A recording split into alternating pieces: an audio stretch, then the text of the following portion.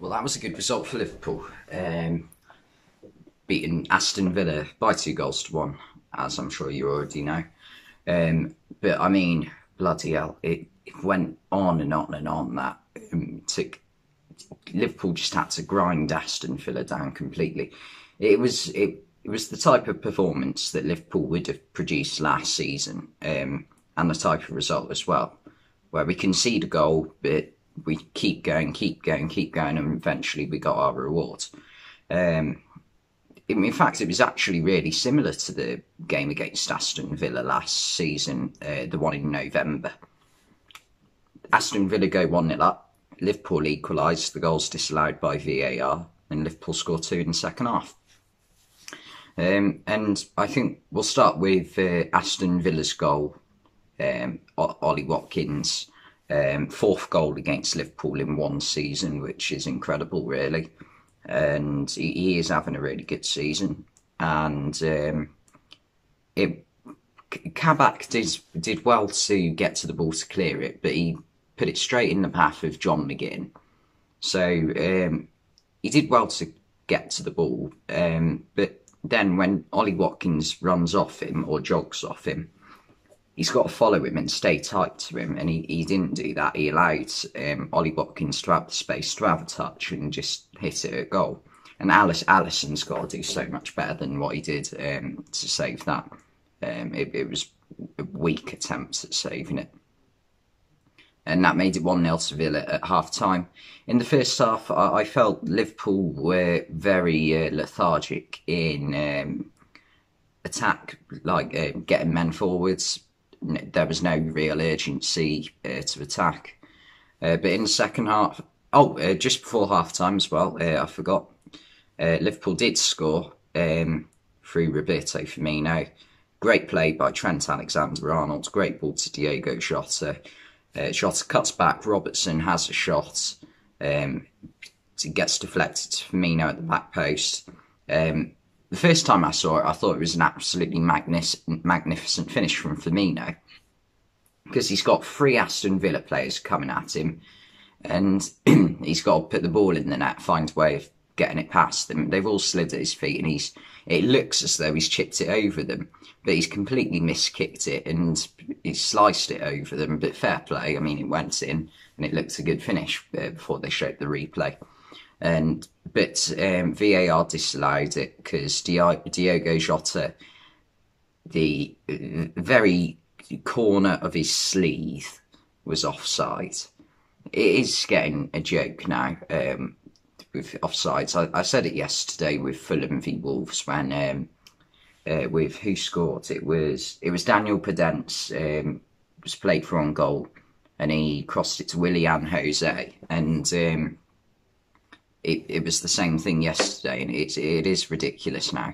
It's not offside. It's what you call level. It's a joke. It is a joke.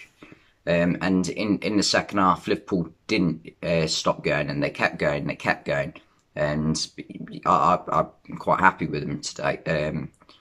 I know at times today things didn't really work out, but the goal...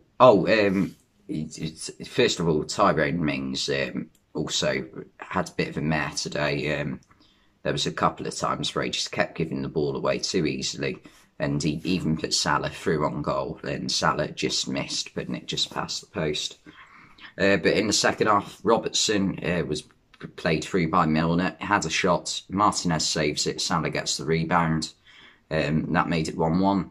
And Liverpool just kept going for the full game. Villa did have a good opportunity through Trezeguet hitting the inside of the post, but it came back out. And he should have scored that, to be fair, I think.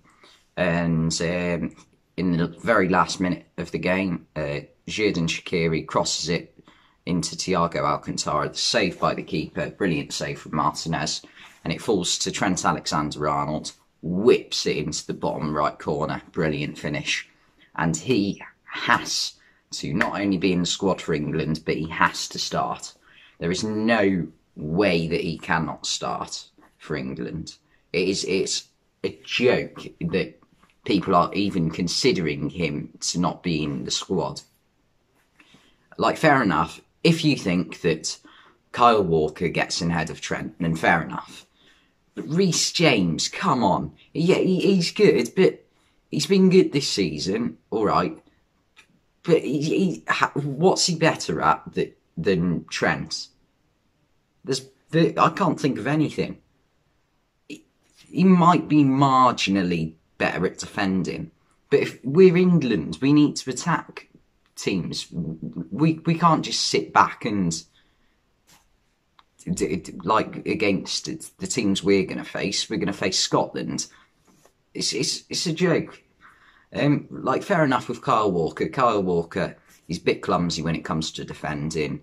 He's prone to a mistake, but he also has lightning fast pace, brilliant on overlaps on the right hand side.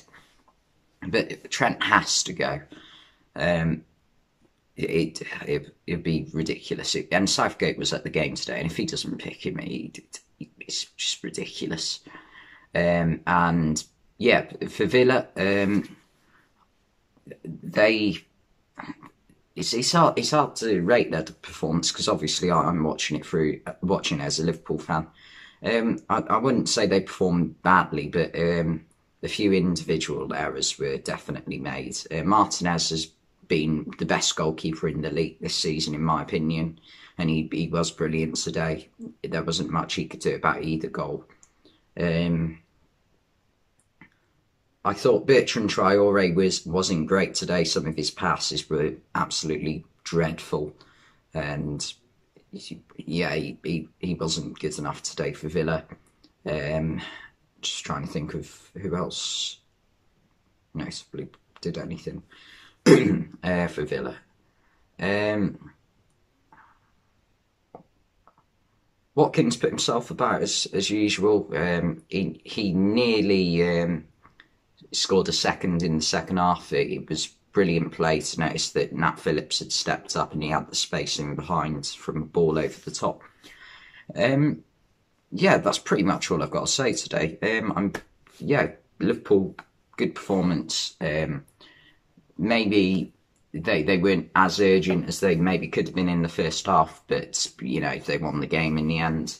And top four is still on. As it stands, I'm recording this a bit later. It's currently 6:30. Chelsea are beating Crystal Palace 2-0, so we're fifth as it stands.